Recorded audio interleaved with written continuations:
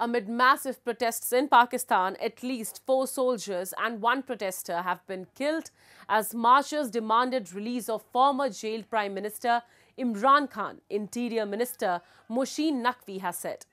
Thousands of Khan supporters marched on Islamabad, breaking through barricades in response to his call for a sit-in protest near Parliament to press demands ranging from their leader's release to the government's resignation.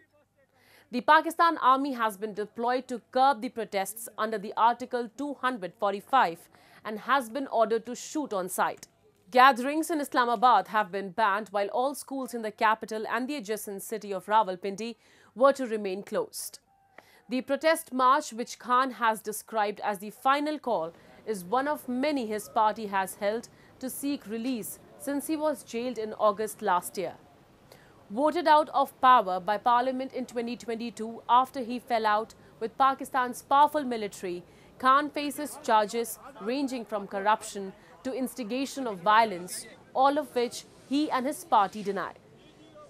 हमारे लिए अभी भी rangers के पास कितना देर लगती है कि हम वहाँ पे 5 मिनट फायरिंग होनी है तो उसके बाद वहाँ बंदा नज़र नहीं आएगा, लेकिन हम लोग कह रहे हैं सब्र सब्र सब्र।